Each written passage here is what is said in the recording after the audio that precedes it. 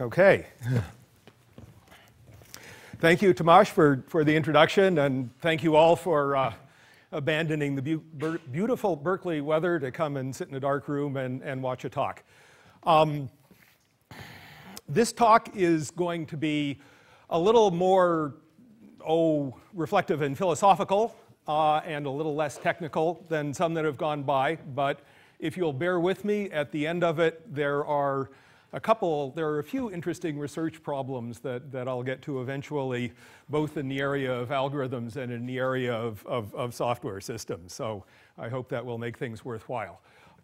My thesis in this talk is that for the last 50 years or so, graph algorithms and computing on large graphs have served scientific computation, have served in particular sparse matrix computation. And in some ways, some of the largest computations that were done on graphs before about 10 years ago were in fact for the purpose of doing sparse matrix computation. Now the pendulum has swung back, and now I think sparse matrix computation in general is, if you will, returning the favor to graph algorithms after all these years. So that's quite a saga. If you don't like listening to the talk, the movie will be out in December, I think. So you can wait for that. But let's start with Markowitz. So Harry Markowitz is an economist, still living, was an economist working at Rand Corporation in the 1950s, doing linear programming using the simplex method to essentially invent portfolio theory, invent efficient frontiers of risk versus reward and that sort of thing. And in the process, he did matrix computation, and it's probably true that he made up the term sparse matrix. This quote is actually from the 1990s rather than the 1950s, but he's describing that work. He says, "I observed that most of the coefficients in our matrices were zero, i.e. the non-zeros were sparse in the matrix, and that typically the triangular matrices associated with forward and back solution provided by Gaussian elimination would remain sparse if pivot elements were chosen with care." Okay, he was doing a numerical computation, but he's describing a combinatorial problem in that quote. He won the Nobel Prize for Economics in 1990, not for sparse matrix computation, but for portfolio theory. But still, it's kind of nice that combinatorial scientific computing has at least one Nobel Prize to its name. So this is the combinatorial problem that Markowitz was talking about. We have here a matrix. I'm going to stick for the time being to symmetric positive definite matrices because that will let me not have to talk about numbers and partial pivoting and stability and so forth at all. So my matrices are just squares with black dots in them. So since it's a symmetric matrix, its graph is an undirected graph, right? 10 by 10 matrix, 10 vertex graph. And what Gaussian elimination means for a symmetric positive definite matrix is Cholesky factorization, symmetric Gaussian elimination.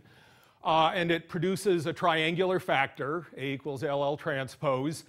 And as Markowitz said, the triangular factor may remain sparse if pivot elements are chosen with care. So in this case, there are 5 or 6 or so non-zeros in the triangular factor that were not non-zero in the original matrix. And so we could draw this graph here to represent the non-zero structure of the Cholesky factor.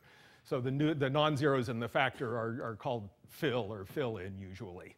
And just by looking at the graph, there's a very simple recipe for creating this graph from this graph, which is we go through the vertices in order, that is, we go through the pivots in the matrix, and as we touch each vertex, as we mark each vertex, if you will, we add edges between its higher numbered neighbors. And if you think about it for a second, that's just describing the rank 1 update that happens at one step of Gaussian elimination. A fact that's true, Markowitz, I don't think knew it, but Don Rose did not too many decades later, is that if you start with a symmetric matrix and do symmetric factorization, the factor that you get is actually a chordal graph. That is, it's a graph in which every cycle of more than 3 vertices has a chord shortcutting it. So that 4 cycle there, 8, 9, 4, 10, is shortcut by the edge 9, 10, for example. Okay, if the pivot elements are chosen with care, what does that mean? Well, you have a choice of how to choose pivot elements. Here's a little graph, or if you will, a little matrix. You know, think of that as a matrix. It's the same object, just a different picture of it. And here's the first vertex. When we eliminate it, we add an edge between its higher numbered neighbors 2 and 5. Then we eliminate 2.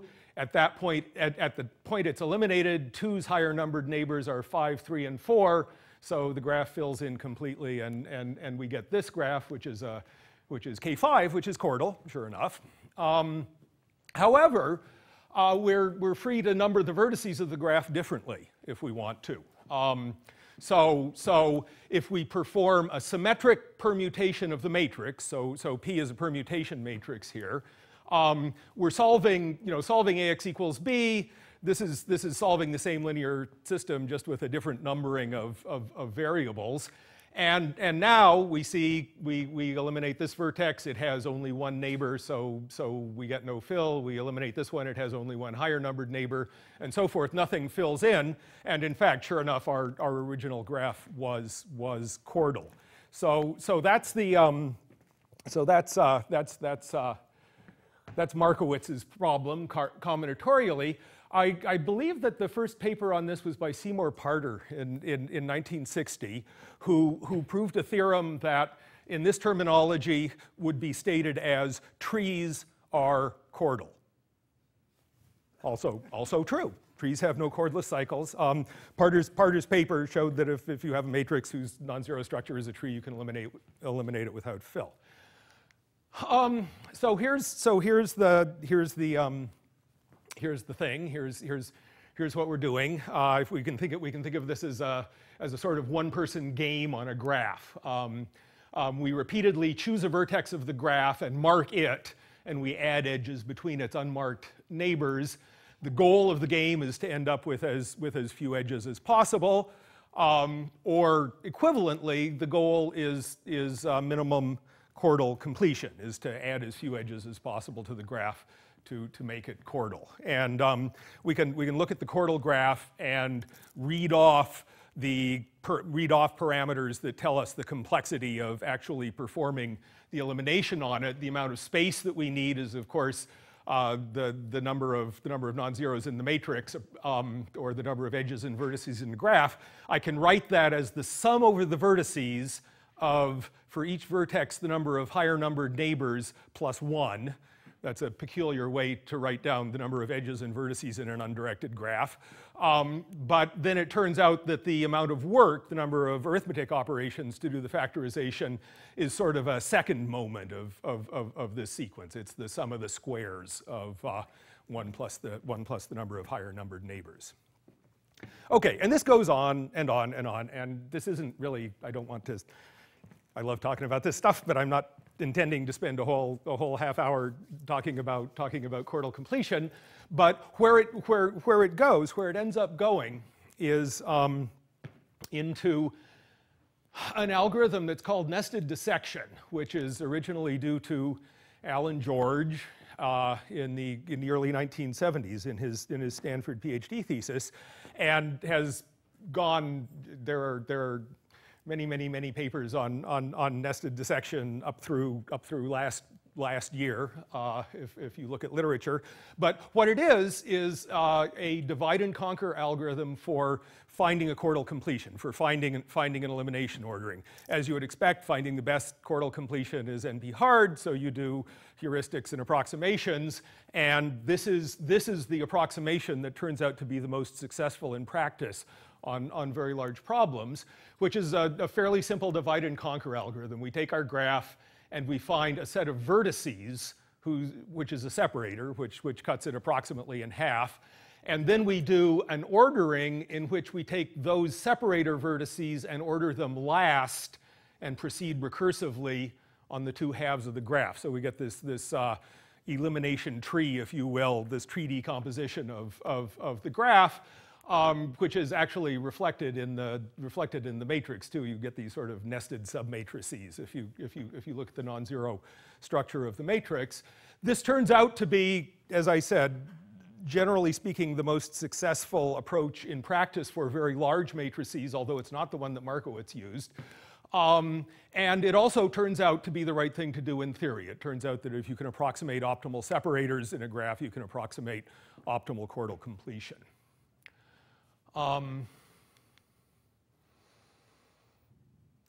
Guy Blelett talked about separators a little bit this morning. Many of the graphs that come up in scientific computing have natural embeddings in 2 dimensions or 3 dimensions because they're representing 2 or 3 dimensional physical problems of some sort. And the graphs that discretize those problems tend to have separators. Planar graphs have square root of n separators, of course, Lipton and Tarjan. Well-shaped finite element meshes in 3 dimensions have separators of size n to the 2/3 vertices, which is what you get by cutting a cube in half. That's a theorem that took many years to prove, not because it was such a hard theorem, but because you needed the right definition of what exactly it meant to have a graph that was embedded in 3 dimensions, because any graph can be embedded in 3 dimensions, right? There are separator theorems for some other classes of graphs. Most of them come with efficient algorithms, but nobody uses them because, in fact, in practice, heuristics do all right. And here, maybe to just finish off talking about separators, I'll just say that graph separator heuristics, graph partitioning heuristics have been an active area of research for many, many years with lots of different applications, but for a long time with the application of sparse direct methods here. And so here are some heuristics that have been used. The sparse direct methods community was doing spectral partitioning fairly early, and there are lots of other things. Guy this morning mentioned the Matrices code, which is one of what you would consider a modern graph partitioning heuristic. Most of the modern codes use a sort of multi-level iterative swapping, well, I'll just say multi-level iterative swapping approach. So okay, so that was a lot about one particular place that graph algorithms show up in sparse matrix computation.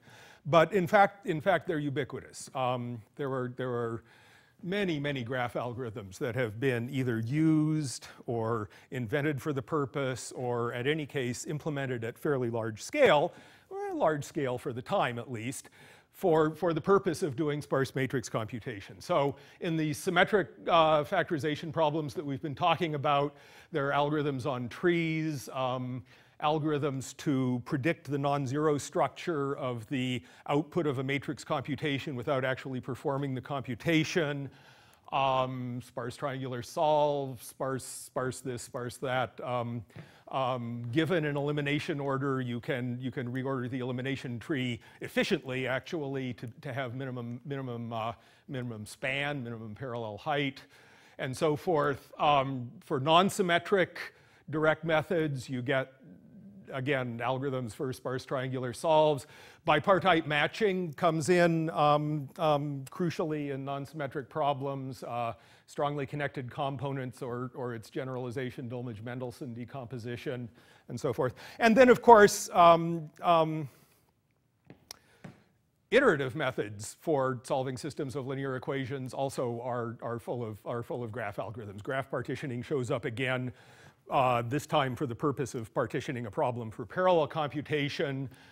Independent sets and coloring come in for preconditioning of various kinds. Low-stretch spanning trees show up for preconditionings of various kinds. Sivan Toledo tomorrow will give a talk that has low-stretch spanning trees in it, and so forth and so on. Let me not, as I say, let me not go on and on about graph algorithms. I could mention one last one, which is this. I said sparse triangular solve, because this actually looks a little bit like some big graph probing problems. So what we're given is a big DAG, a big directed acyclic graph, and a very sparse right-hand side vector, and we want to compute the answer to the linear system, which is itself expected to be sparse. And so what that means is search in the graph to find out where the non-zeros are going to be, and then proceed in topological order to actually compute the values. And that gets used in lots of these codes. Okay. So sparse Cholesky factorization, preordering, all of this stuff is done in approximately, in nearly linear time in the size of the data. Then the numerical factorization goes blindingly fast because it can use a static data structure and because it can use BLAS3 to reduce memory traffic. BLAS3, what's that? Okay. So this goes back to the graph theory again. Chordal graphs have a nice natural representation. A chordal graph is a tree of overlapping cliques. A clique is a dense, a clique is a complete subgraph. A complete subgraph is a dense matrix, and dense matrix operations do n cubed work on n squared data, and therefore use memory efficiently. And so because of this fact, that a chordal graph can be represented as cliques, most of the actual arithmetic in Gaussian elimination can be done in dense matrix computation. This is just a picture of that. Oh, this is an aside. I want you to remember this until the very end of the talk, although you don't have to remember the details of it. If you're in a non-symmetric world, so now you want an A equals LU factorization, and you need to do partial pivoting. You need to do numerical pivoting for stability. One thing that you can do is reorder columns for all these combinatorial things. And then it turns out that column permutations of this matrix look like symmetric permutations of the symmetric positive definite matrix A transpose A. And so you would sort of like to carry over all this technology. And the point that I want you to remember till the end is that over the years, the sparse matrix folks have figured out how to do all these combinatorial things on the graph of A transpose A without actually forming it, based on a data structure for A. It's mostly not that hard, but it's a bunch of special cases. Okay. So, in summary, linear algebra occupies a sort of magical position as the middleware of scientific computing, if you will. By middleware, I mean that traditional scientific computing is usually trying to model the physical world. The mathematics is usually differential equations of some sort, real numbers, continuous problems, infinite field, things that are not really too good a match to the add, subtract, multiply, divide things that computers do. So linear algebra sort of sits in the middle, translating, discretizing, approximating, linearizing these continuous problems into add, subtract, multiply, divide problems, things that computers can do. Okay, and the pendulum swings back. So now here we are at a conference where we're not talking about, well, some of us are talking about physical modeling, but mostly we're talking about big data analysis problems, analyzing discrete structures where the problem starts out as a discrete problem. It doesn't start out as a differential equation or a figure in 3 space. We have the same computers, add, subtract, multiply, divide at the bottom, and so presumably the mathematical middleware that goes here is graph theory. So 50 years of computational linear algebra have gotten us really, really good at executing this schema for physical modeling. Presumably, we just plug in graph theory instead of linear algebra, and this works too. So how's that going? Well, linear algebra and graph theory both have standard benchmarks that you've heard about here. For linear algebra, for floating point computation, the benchmark is something called the top 500 benchmark or the LINPACK benchmark. It's essentially a floating point computation benchmark. The benchmark is to solve a large system of linear equations by Gaussian elimination with partial pivoting. And every 6 months since the early 1970s sometime, the top 500 organization has created a list of the fastest machines in the world by this definition. And so the last list was at the June European Supercomputing Conference. The next one will come out next month at the Supercomputing Conference here in Denver. And the top of the list at the moment, which you can't read here, is the rate you measure is flops, floating point operations per second, and the winner is 33 point something petaflops. So there's also a graph 500 benchmark, which you've heard mentioned a couple of times here.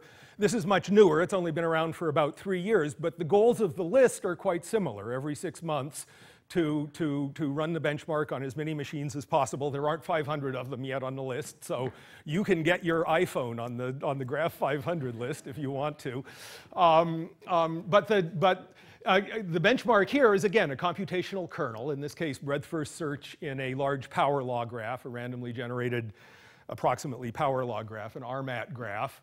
And the rate now is measured in terms of fundamental operations, which are called TEPs, traversed edges per second, since there's no floating point in this computation. And here are the winners, and the winner at the moment is this Blue Gene machine at Livermore. And here's the rate, 15.3 gigateps, billions and billions of edges per second. So how does that compare? As of last summer, we could do floating point at 33 petaflops and graphs at 15 terateps, and the ratio is about 2,000 or so. So what does that mean? Does that mean that we're 2,000 times worse at doing graph computation than matrix computation?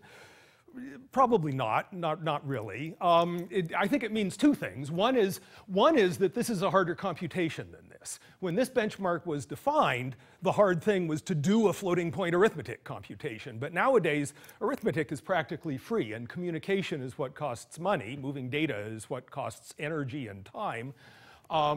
And a random graph, traversing a random graph, moves a lot of data around. So maybe 3 orders of magnitude isn't surprising. But the number that I think is more interesting is to look historically. You can't go very far back. The graph 500 benchmark is 3 years old now. But 3 years ago, the ratio was 400,000. So this ratio has gone down by a factor of almost 200 in 2.5 years. And so what does this say? In 3 years, 2.5 petaflops to 33 petaflops, we haven't really learned anything new about how you do dense Gaussian elimination. We've just built machines with more cores and more memory and maybe faster clocks since 2010. And that's this gain. But nobody's built machines in the last 2.5 years that are 200 times as good at doing graph computations as they were 3 years ago. Most of this gain is computer science. Most of this gain is algorithms and software and just figuring out how to do this problem right. And this is in some way sort of maybe the most important part of the talk. But let me go on. Okay, so a lot of the gain, a lot of what was learned in doing the top 500 benchmark and all the other numerical computations of the last 50 years is that primitives matter. So this is a chart that I probably stole from either Kathy Yellick or Larry Carter. I'm not sure who.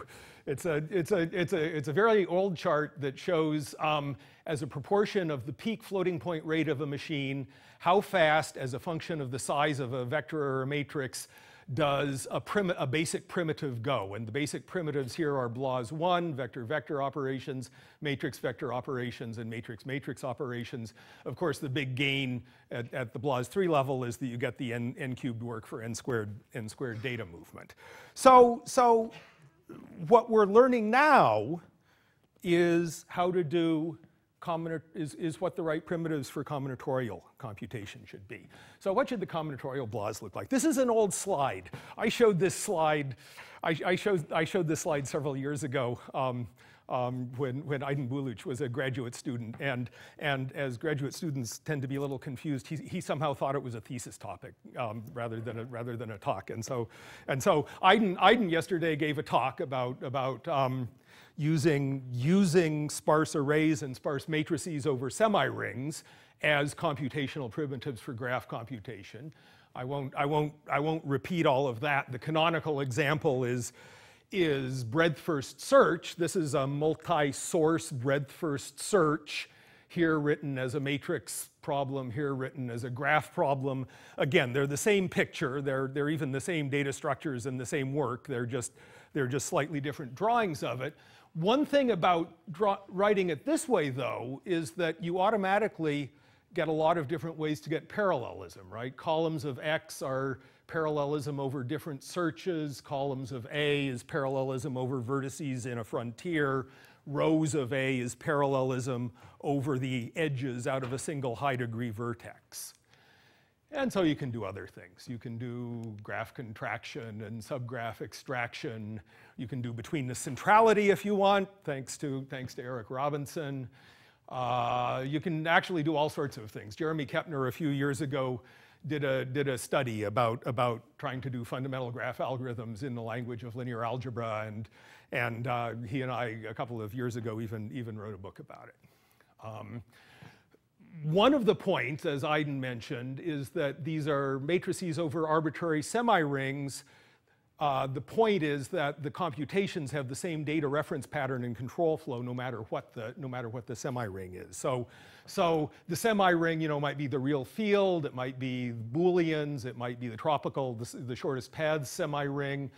Really, the way to think of a semi-ring in this sort of thing is that the objects are attributes on the edges of vertices, and there's an aggregation operation that happens at vertices, and there's some kind of inter-vertex data processing thing that happens on edges. And so if you specify those, you get a semi-ring computation.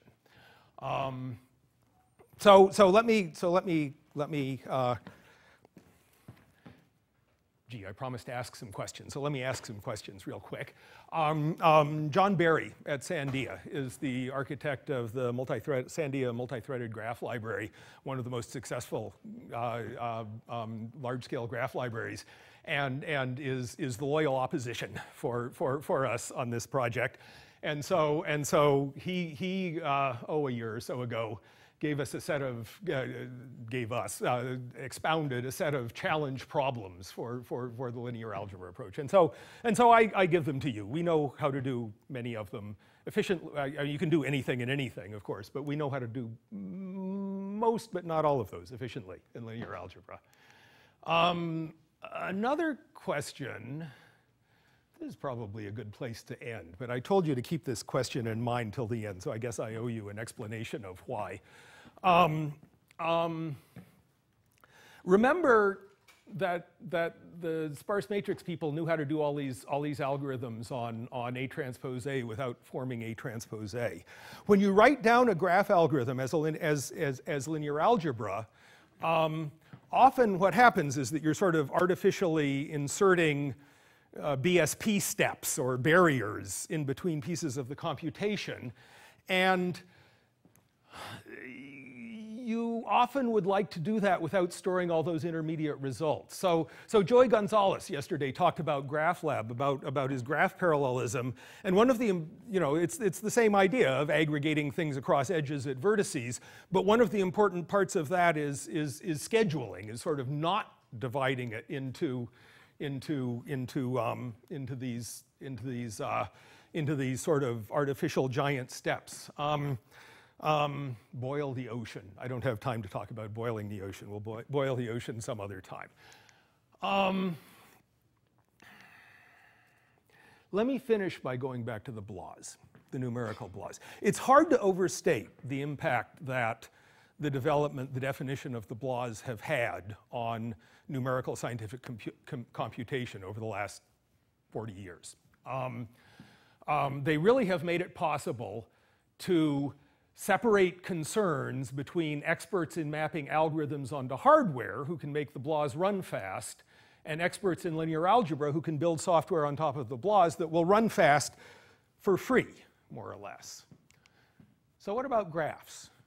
Could we define the graph BLAS? Well, my answer to that question is no and yes. No, I don't think we're anywhere near ready to standardize tools for graph algorithms. There's, huge diversity in what kinds of algorithms, how people match algorithms to hardware. There are many different data structures, many different linguistic primitives, lots of algorithms work still to be done before we even know what we want to do. No. But I think that by now there are enough people who are doing graphs, who are using this sort of sparse array linear algebraic approach to doing graph algorithms, that the time may be here for standardizing a set of interfaces, an API for doing graphs in linear algebra. And so this is where I'm going to end. There is in fact now a graph BLAS forum chaired by Tim Mattson of Intel, and a steering committee of a few people and a group of dozens of people who wrote a position paper, including our loyal opposition. John Barry is there somewhere, intending to define a standard. So I'll leave you with that, but I'll invite you to sign up. And there's my conclusion. So matrix computation is beginning to repay this 50-year-old debt, and sometimes things are clearer if you look at them from two directions. So, thank you very much.